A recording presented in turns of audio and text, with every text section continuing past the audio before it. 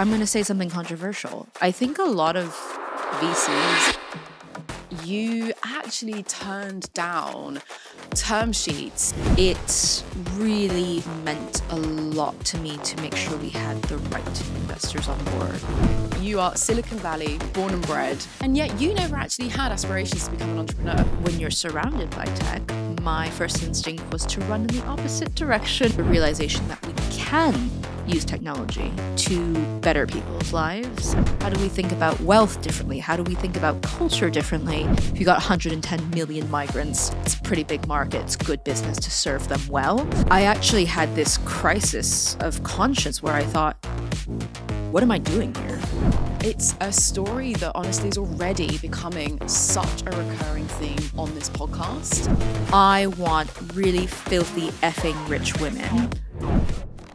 My next guest is the co-founder and CEO of Bloom Money, a fintech startup that supports migrant communities with the mission of accelerating intergenerational wealth. Bloom Money is also 2 times regulated and backed by the likes of January Ventures, Octopus, and Pact VC. Nina Mohanty, who joins us here today, bucks the trend as a young female brown entrepreneur who has backing by top venture capitalists and operating in both the finance and technology fields. Nina, welcome to the show. Thank you so much. I'm really excited to be here. I'm buzzing. You're ready to so escape excited. out your chair. I'm wearing my Bloom trousers. For those that can't see, they've got flowers on. Paint us a picture. So yeah, if you're listening on Spotify or Apple Podcasts, yes, Nina is very on brand with her flowery trousers, which I love. This time of year is nice to get a pop of color, an injection of springtime. Nina, look, I was absolutely spoiled for choice with the amount of accolades and achievements in your intro there. I feel like I couldn't squeeze in any more. Did you just win another award last night as well? The company won an award, so we are very humble. Yes, AltFi's Fintech for Good of the Year for 2023. Thank you. It's surreal. Yeah. We didn't expect to win. No one was actually at the awards. Not because we didn't expect to win, because actually it was too important, really too busy, expensive. But yes, really delighted. That's like the ultimate power move, isn't it? Like winning an award, and you're not even there to receive it. I'm so sorry, I'm busy. I've got other plans. Yeah. No, congratulations. Honestly, it's been amazing, and I cannot wait to get stuck in with you today. So first of all, let's rewind the clock. Obviously, a bit of an accent. You were literally born in the same place that startup, even the term startup, was born. You are Silicon Valley, born and bred. Mm-hmm. And yet you never actually had aspirations to become an entrepreneur. Is that correct? That is absolutely correct. Yes, I was born and raised in the Silicon Valley in a tiny town south of San Francisco. And it's funny because I grew up following the dot-com boom and then the crash, the burst of the bubble. And my parents were dot-com boom engineers. And so naturally, when you're surrounded by tech, my first instinct was to run in the opposite direction of tech. That does make sense. Yes. So I'm born and bred. Whenever I go home, people are like, oh, are you fundraising? I'm like, no, I'm just seeing my mom. But yes, I'm from the Silicon Valley. People do live there. I love that. And I know that, hindsight's a wonderful thing. And as a quick sort of, recap of your career, I know that you started out working for the US government under the Obama administration. Mm-hmm. You then went into corporate finance after doing a master's in management, and then scale up life with Bud and Klarna before setting up your own startup. Mm-hmm. I know that wasn't part of the grand master plan. No. So what was your guiding light throughout each of those steps in your career path? It's interesting. I've just joked that I ran away from tech. I'm actually a massive tech skeptic, which has made the past week really interesting. For context, the whole OpenAI firing, rehiring of Sam Altman and all that, and effective altruism and all of this in Silicon Valley. But I'm a tech skeptic, I think, because I grew up around it.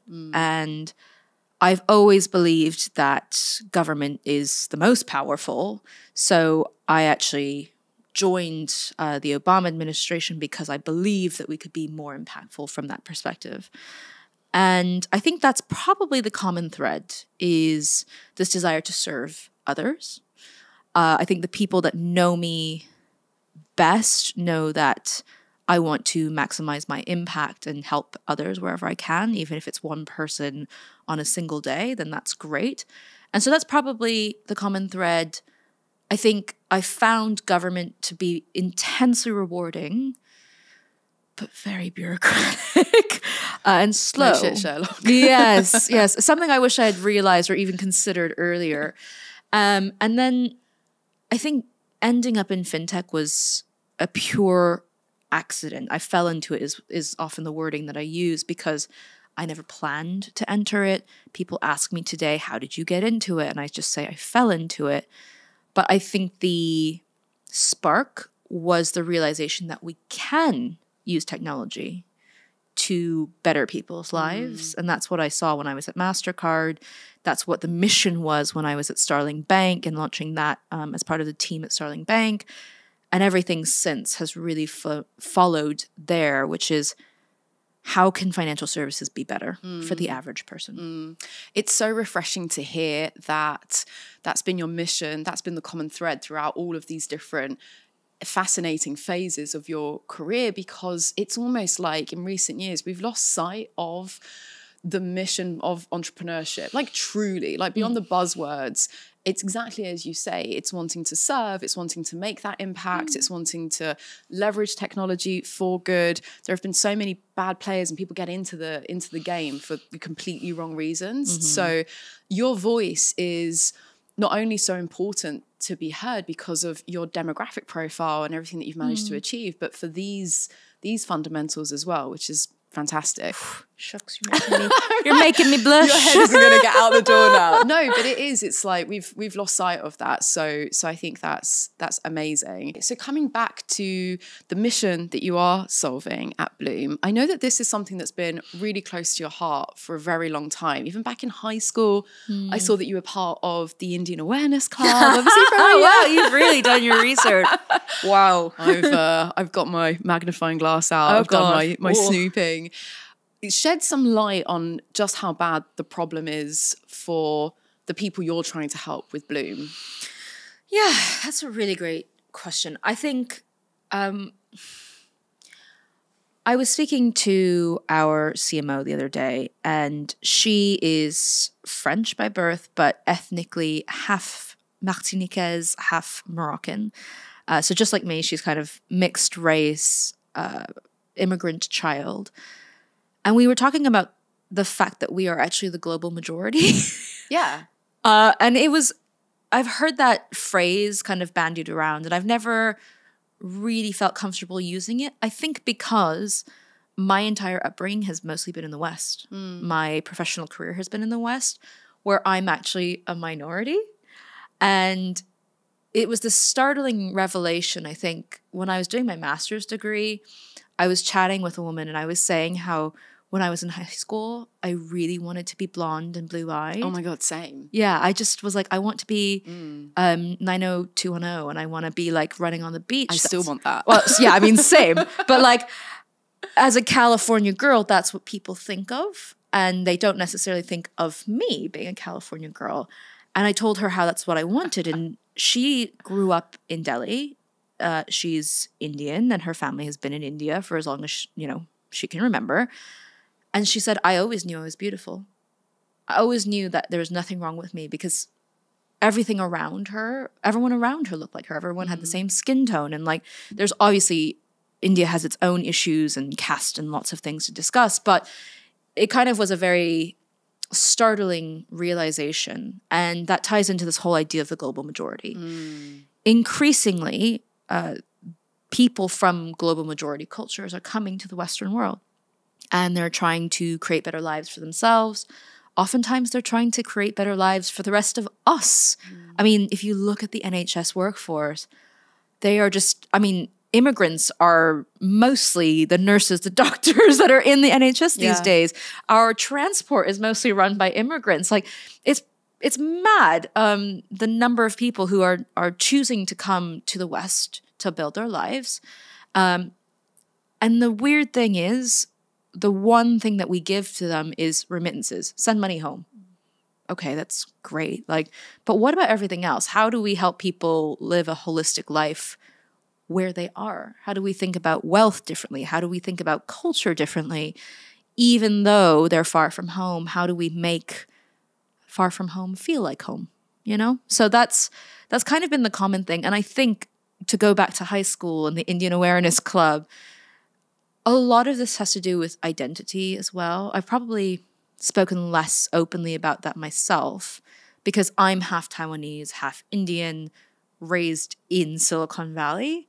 So I'm very much what people would call a third culture kid. And to this day, I don't really know how to introduce myself. Am I American? Am I Indian Taiwanese American? Am I Asian? Am I a Silicon Valley transplant? What am I? And I think we're all searching for identity, and we're all trying to be authentically ourselves wherever we are. And that's something that I think wasn't being addressed from a financial services lens, which is what led me to where we are now. I love that, because I know that during your time in finance, you saw the way that you phrased it was everyone's building for the same type of person.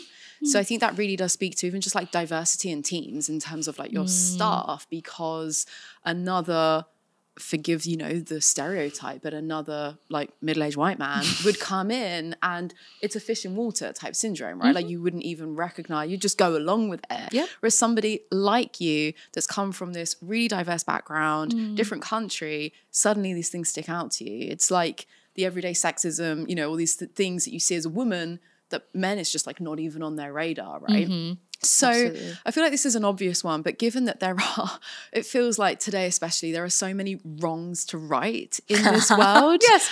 I feel like, you need to pick your battles. And so sticking with the mission of Bloom still, is this the one particular battle you've chosen to fight because it's got more of that personal identity piece to you? Or is there something that's deeper that's really making you want to fight for this injustice? That is a really difficult question to answer, and a very good question, because I am often, I feel obligated to try and fix every wrong in the world. Right. I think many of us do. We see injustice, many of us, and we want to right it somehow. I, as an American that's pretty outspoken about a woman's right to her body, for example, when the Supreme Court overturned Dobbs recently, I actually had this crisis of conscience where I thought, what am I doing here? Like, I need to move home. I need to pack it up. I need to go campaign or fundraise for Planned Parenthood or run for office, or I don't know, like do something in the US that is useful for this particular cause.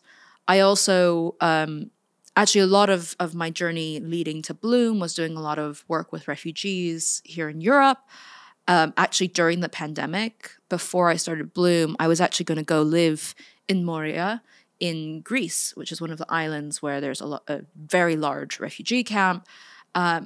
There's so many different things that I feel so strongly about. Like, we could talk about, access to menstrual health for girls and women in India, like everything. I want to solve everything. I want to help everything. But I think, to your point, you have to start somewhere. And actually, I was speaking to one of our angel investors who is also American and living here in London. And we were specifically talking about Dobbs and the case of abortion. And should I move home? What do I do? I feel guilty. I feel, how can I be here when so many women have just lost rights over their body? And she said, yes, but Nina, there are so many people. Like, of course, if you move home, you could put your skills and expertise to great work. But there are already people on the ground who've been working at this for so long. And if you want to help, you can donate, you can write letters, all that stuff. You don't have to move home, because there aren't that many Ninas who can build Bloom. There aren't that many people who understand the problem you're trying to solve, who have seen the intersection of migration and financial services and the injustice there within the financial system. There's not many of you running around to build this. So this is where your skill set lies. And this is where you should spend your energy at this moment in time. So I think, yes, there are a multitude of things that I care deeply about and try to support however I can. Anyone that follows me on Instagram knows I'm like social justice warrior, like keyboard warrior, always bringing things to light. But I think the combination of my lived experience as an immigrant child, as an immigrant myself, my experience building fintech products, my experience of realizing that the financial system, especially speaking specifically of retail banking, is not fit for purpose.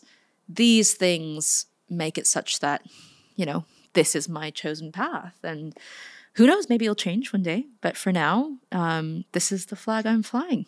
That is a wonderful answer to, indeed, a very difficult question. So well done on handling that one. And I love that because, of course, you combine any sense of activism with entrepreneurialism, which often, they can get kind of muddled because obviously as an entrepreneur, you want to solve a problem, you see something that needs to be fixed and you want to go for it. But the key takeaway there for our listeners, I think, is what is your unique skill set, whether it's your lived experience, your professional experience, your areas of interest and passion, because as you say, the list of problems we could solve is seemingly endless. You've got to start somewhere. So with that in mind, how do you balance? I know that one of your biggest pet peeves is hustle culture, which we'll come on to. So that's a slightly different sort of shade. But with this injustice, with this fight in mind, how do you balance the burden of the fight alongside taking care of yourself in more of that kind of mental kind of way? Yeah. Because while you think about the answers, because again, I know I'm hitting you with the hard they're deep brilliant questions. Because where I'm coming from is I used to be much more vocal about gender inequality. And I found myself kind of getting worn out because you've kind of got to get yourself revved up. And, the more you read about the inequality and the injustice, the more wound up you get. And then, you do want to fuel that energy and that passion into social media and conversation and moving things along. But it can be draining after a while. Yeah. And it can be hard to keep going at it. Yeah. So how do you balance that? So actually a big part of it, we've got a lot of intersecting things for me. Obviously, I'm a woman of color building a venture-backed business. So that in itself is like boom, boom, boom, triple. And then who we're building it for, it starts to become a very complex maze to try and find your way through. I think the first thing that I sadly had to do was actually pull back from a lot of the pro bono work that I do with refugees. That was actually devastating to me. And I still do quite a bit of work, but at a more macro level. So I used to literally go and help asylum seekers with their cases, try and help them find jobs or find accommodation, etc. And now I'm more on the advisory side where I, for example, advise an organization called Talent Beyond Boundaries and help their refugee candidates find bank accounts. And I kind of, not lobby is not the right word, but I get the word out to a lot of the challenger banks and high street banks that there are these very worthy folks that are coming over, working for the NHS oftentimes, who have employment contracts that can't get access to bank accounts, for example. So I had to bring myself further out and zoom out a bit to become a bit detached from it, because it can be really devastating at a micro level. The second thing is, I mean, paradoxically to that is when you're trying to build something that is venture-backed, you want massive scale. And you start to talk about things in these massive numbers, right? So we talk about the purchasing power of immigrants in the UK is 118 billion pounds estimated. And you're like, okay, great. That's a large number. Fantastic. Or, I've done every type of modeling of every financial service and it's billions, trillions, oh, wow, big, massive numbers. And we're talking about the marketing expenditure that we're going to use to hit this many customers and blah, blah, blah. And this valuation at this, whatever, how much you've raised at what valuation. These are all in the millions. And it gets to the point where you get very out of touch with why you're doing it. So, rather paradoxically, I've had to pull away from my day-to-day of actually working with asylum seekers, and yet I try to do this every week. Nowadays, it's a lot harder. At least once a month, I do what we in the team call feet on the street. And I live in Lewisham, so it's really easy for me to do feet on the street because it's a very immigrant-heavy area.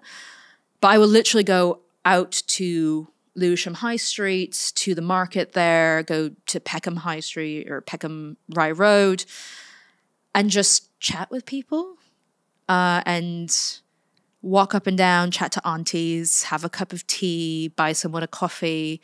I made a friend with a woman named Rose, who's incredible. She works at one of the tube stations as a cleaner, and took her to coffee and just asked her about her life and heard her life story about immigrating from Ghana to Germany, then to the UK, and her entire story of how she now, over the span of 30 years, now she's very proud of her like pension pot and her ISA. And it's little things like that where you're like, this is what we're doing it for. Yeah, I love that. This is why we take the shit so that, you can have that story. Yeah. And that's really fulfilling to me. I even have a giant sticky note above my laptop at home, or like my whole, setup with all my screens.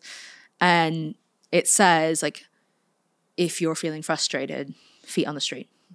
And that's what I do. If I'm just like having a bad day, you get some rejections from a VC, whatever. They're telling you, I don't get it. I don't think this customer exists. You go out and you just speak to someone. There's no way they can gaslight you because you're hearing it straight from the person's mouth, right? I love that. Staying close to the actual problem. I was used from a marketing perspective. I was used to say, the large part of the word in marketing people seem to forget, which is market. And I don't believe we get out there enough and just talk to people.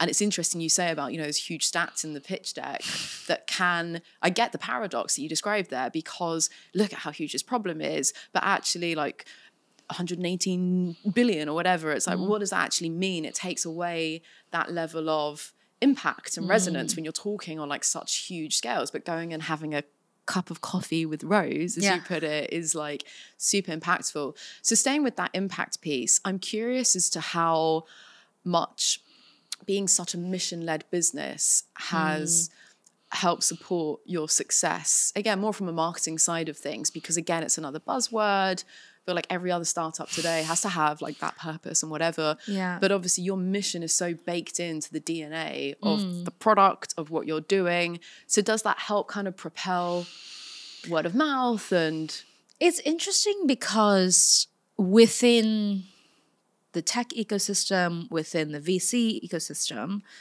it has become very a la mode to talk about ESG, impact, whatever. And I think that I'm going to say something controversial. I think a lot of VCs use that wording and don't actually know what they mean by it. I think they think that LPs maybe care. Maybe they think it sounds good, that it will attract interesting founders. Fine. And probably all of those things are true. But I think a lot of the folks who call themselves impact investors or impact funds do not actually care that much about impact. At the end of the day, and like, sorry if I'm bursting anyone's bubble, but venture capital is the purest form of capitalism. It is like capitalism unchained, right? And the whole reason it exists is to get outsized returns. And so I think that's a really difficult thing to balance from a theoretical perspective of impact, because you could impact a single person's life and that could be impact. Yeah. But doing it at scale is very different. That's not to say that this doesn't exist. I have a lot of respect for companies like Gojek in Indonesia, or Paytm in India, or any number of businesses, Tala, that's kind of operating in emerging markets. I do think that they're impact businesses that have the potential for outsized VC returns. It has been helpful for us, I guess, because we can attract attention from funds that do care. And so we kind of tick a lot more boxes now. And I think some people find it unfair as well. They're like, oh, you can speak to the female focused funds and I can't because I'm a man. I'm like, well, sweetheart, the rest of them are male focused funds. So actually, let us have this one, please. Or, you know, like whatever, emerging market funds or what, it doesn't really matter. It's funny that it's ironic we won this award, Fintech for Good, and I'm very proud to have won it. But it was never our intention to be titled as a fintech for good. We're just a fintech company. It just so happens that our mission is to do good for people. I think every fintech should be doing good for people. What do you mean fintech for good? Like, I think the issue I have with that branding is like, we're going to give you a stamp. This one's fintech for good. So does that mean everyone else is fintech for bad?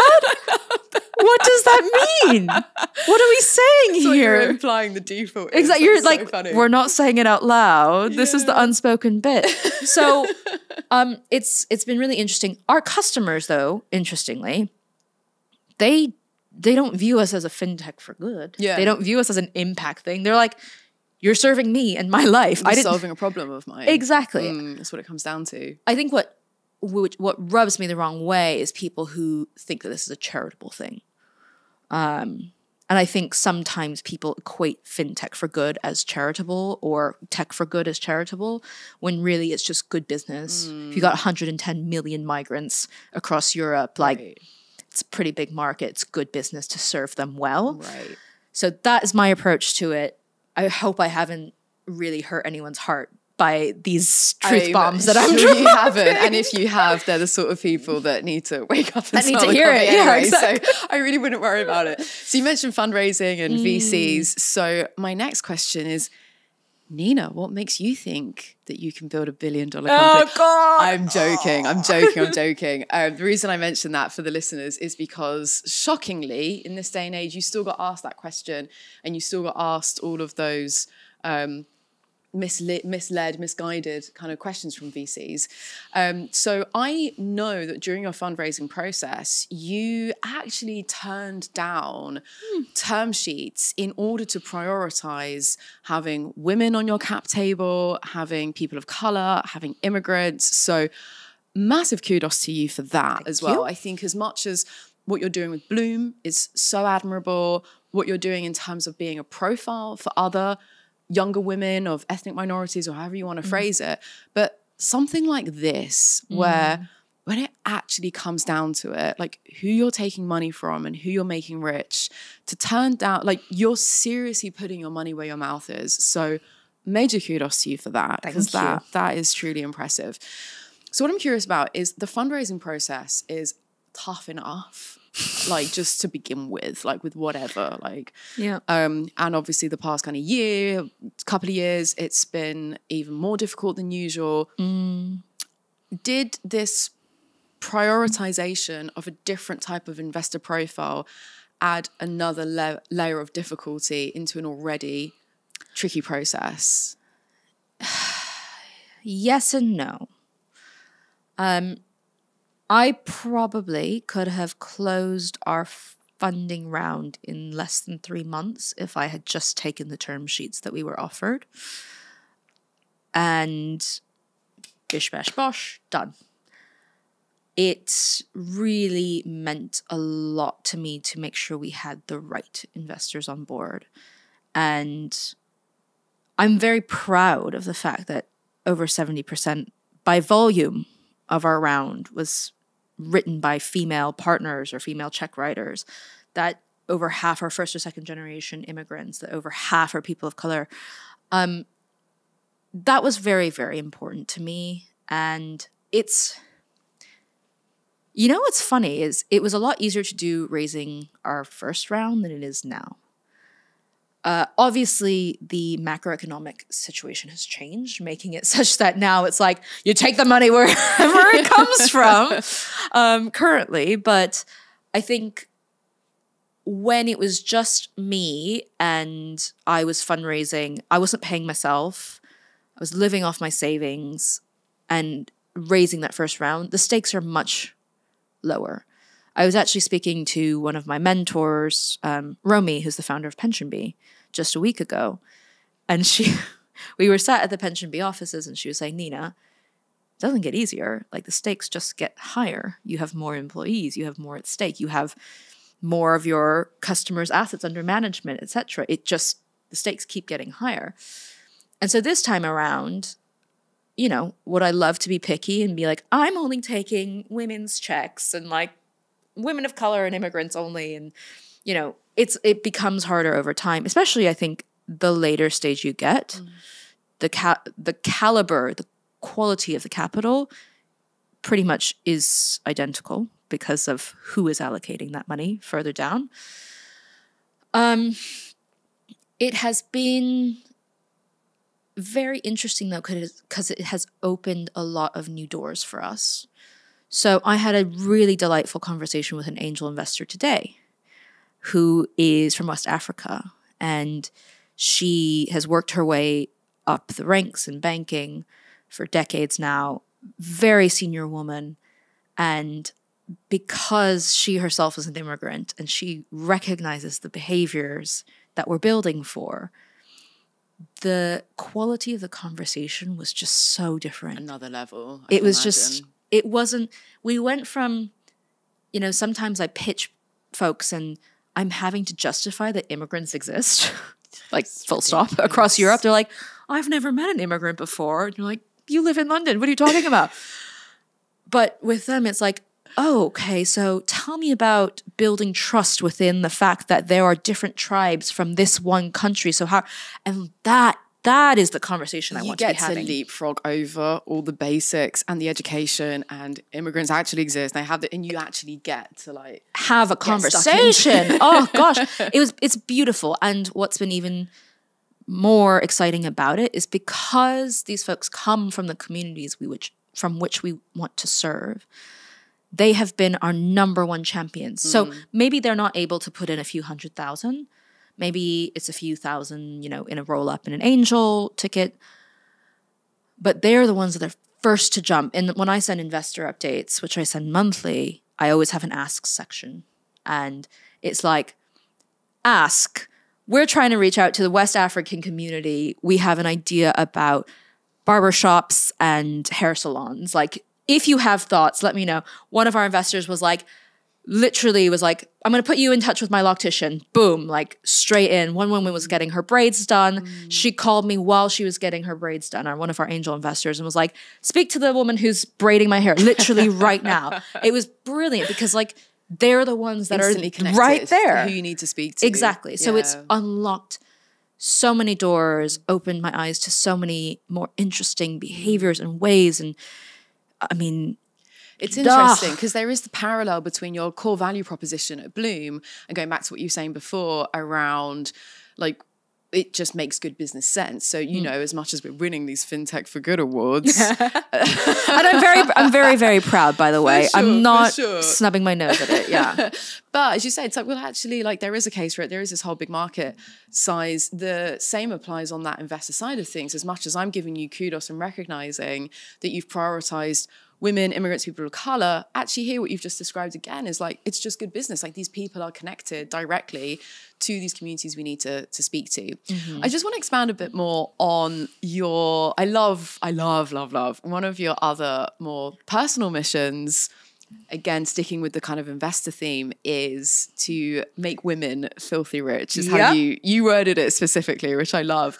So just expand a little bit more on the thought process, on why it was so important for you to prioritize women. So besides what we've just spoken about, you've got all those benefits of being connected to these communities and stuff. But I guess from that more feminist kind of standpoint, stopping and thinking about who you're taking that money from, just kind of elaborate a little bit more on that whole process and how you're going about making women get filthy rich. So that quote is actually borrowed from the brilliant Cindy Gallop, who's the founder of Make Love Not Porn.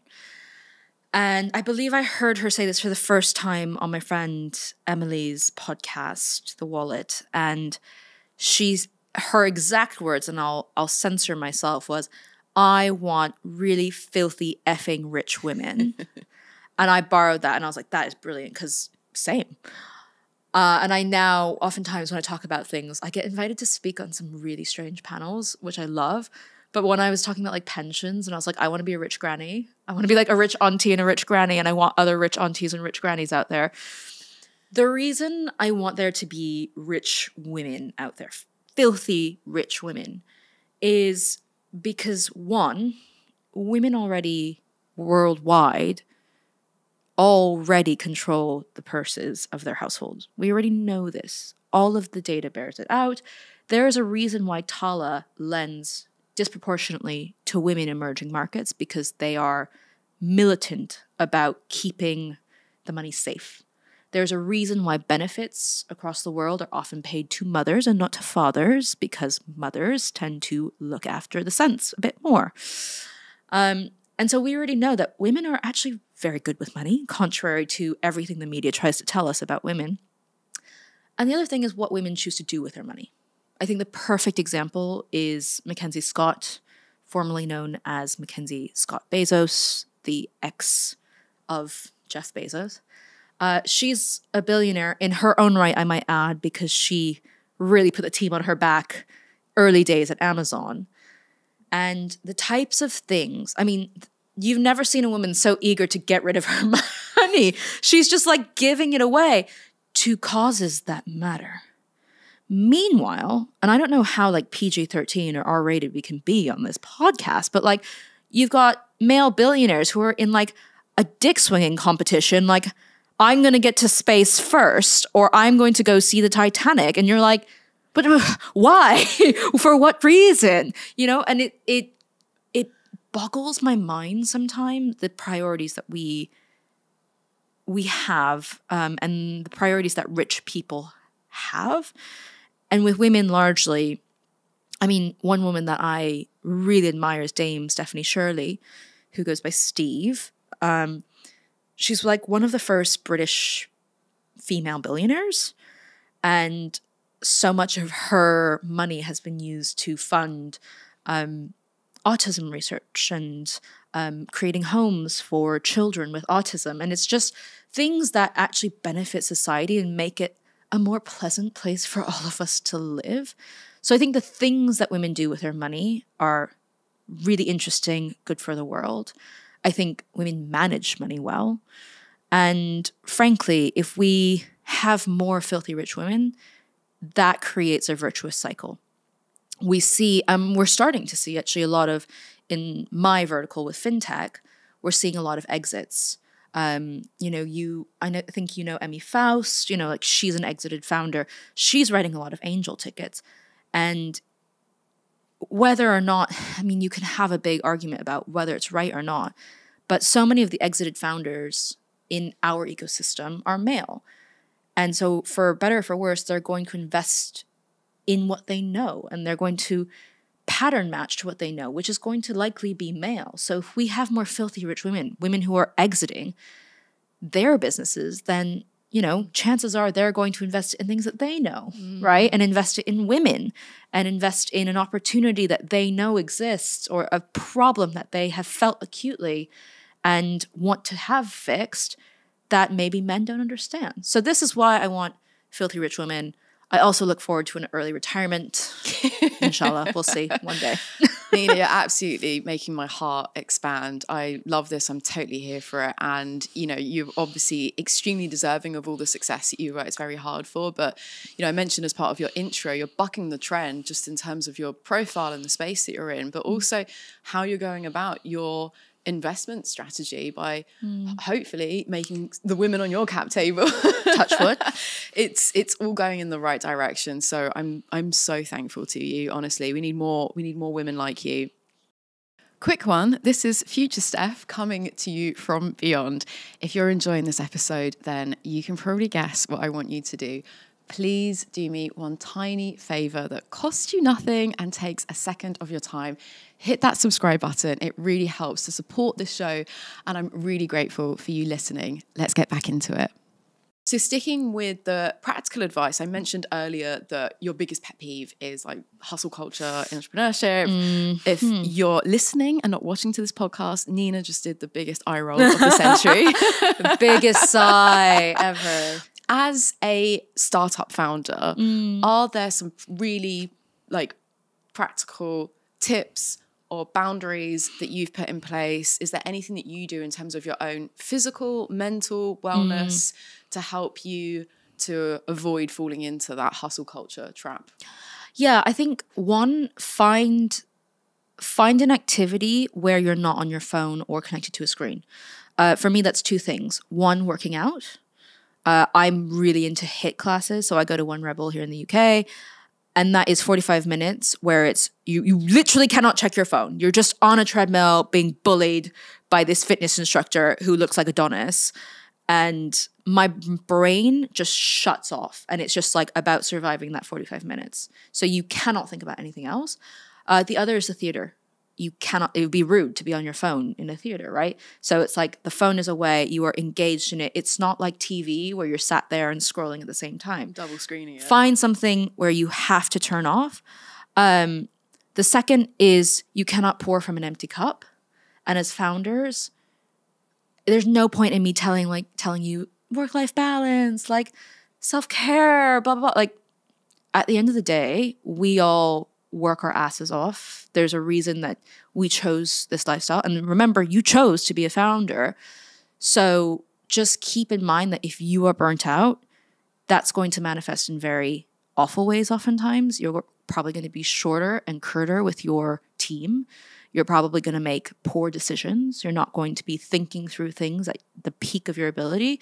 So you cannot give if your cup is empty. It's the whole put your mask on first before you help someone else.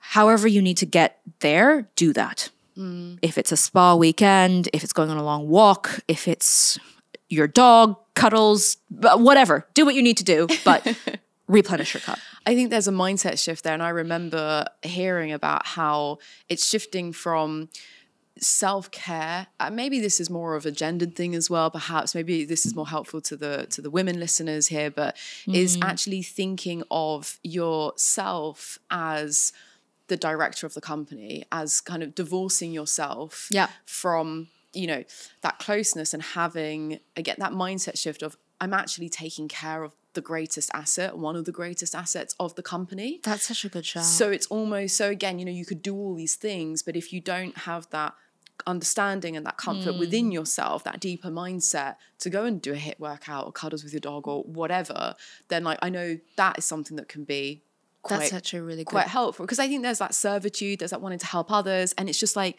if I had to take care of the CEO of the company, how would I manage her diary? How would I, right? What food would I be giving her? Absolutely. What would be the workouts? Yeah. And it's interesting to compare and contrast that kind of shift. Manage your life like you would manage your best friends. Yeah, I love that. That's so cute. Yeah. Okay, penultimate question. The next two are going to be fairly quick fire. Yep. I have to ask this next one. What was it like meeting Michelle Obama? Oh my gosh. One, she's really tall. Her arms are so toned. She's so graceful. It was like meeting a human swan. I don't know. I was just like, and the thing is, I've met celebrities before. I've been in the same room as Anna Wintour and Kim Kardashian before. Don't ask why. And it was like, whatever, these are people. But with her, I was completely awestruck. I could not speak. It was just like, I think I managed to get out, like, please, can I have a hug? I think is what I said, but I was mortified. And it was just, she was just saying hello to the embassy staff and like shaking hands and giving hugs. But so this was during your time working for the US embassy, was. Right? Okay, yeah. And she's just so gracious and so intelligent and like, wow. I want her to adopt me. Is that weird? She's amazing. So this was definitely not meet your hero type of thing, right? No, she's incredible. That's amazing. Oh my God, I'm so jealous. And then the final question, what we always end our podcast episodes with is often the best lessons can come from the biggest mistakes. Obviously, this show is called Strategy and Tragedy for a reason. You've had all this amazing success. There's all this stuff that's happened. has there been any tragedy that you've experienced during your time at Bloom, particularly, that's really taught you something that you'll never forget? I think, gosh, there's so many lows. The biggest tragedy is currently ongoing for me, and that's my health. I think this is why I'm talking about make sure that you're not pouring from an empty cup. I've had several months of just like really touch and go health issues. I've never been so grateful for the NHS. I've never been so grateful for what health I do have. And it was that very stark realization that I am constantly running on fumes. I'm burnt out all the time. And when I am, I have no motivation. I can't run a business. I can't fundraise. I can't do any of that. And it was this realization because actually, to divulge some more information, I actually collapsed. And that's what kind of kicked it off. And collapsing in public outside Covent Garden is like the worst possible thing that you want to happen to you. And it was the scariest thing because, as you say, this is one of your business's biggest assets. You don't want anything bad to happen to her. And here I was going, what was the series of decisions that led this to happening? So it's something that's really reshifted my priorities, made me think very clearly about the way that we work, the way that I manage myself and my time. And it's meant that I've had to be, a bit standoffish with people, a bit colder, or say, can we, circle back? Because really I'm just physically healing as well. Just don't have it in you. Yeah. I'm glad that obviously I'm not glad that you have, but I'm glad that you shared that because that instance you just described there, I think so many people have been through similar kind of thing where you just think you can keep going and, you survive off a bit less sleep or you skip a meal and you're like, oh, you can keep going. But actually, suddenly you might have a collapse or an attack. And it's a story that honestly is already becoming such a recurring theme on this podcast. Yeah. It's crazy. Like, I don't think I ask leading questions. Yeah. Not unless I intend to. And it's something that without that provocation, it comes up time and time and time again. And you know what? Also, health does not discriminate. This affects brown women, white men, it doesn't matter who you are. Everyone. You've got to take care of this basic human package that we've been put in. Yeah. Nina, thank you so much. I feel like I could go on for much longer. We probably will after the cameras start. Yes, absolutely. There are many, many more questions I'd love to ask you, but we'll leave it there for now. Thank you so much. Thank you for having me. This was such a joy. And thank you so much for listening. Please hit that subscribe button. It really helps us out, and stay tuned for the next episode.